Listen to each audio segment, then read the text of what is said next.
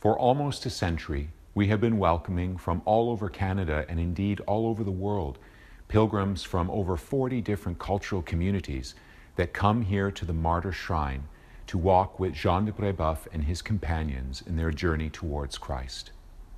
This year, we have the special privilege given to us by His Eminence Cardinal Collins to be a designated place for a holy door in this year of mercy declared by the Holy Father. As we journey together through that door with Jean de Brébeuf, his other companions among the Canadian martyrs, and their Aboriginal friends,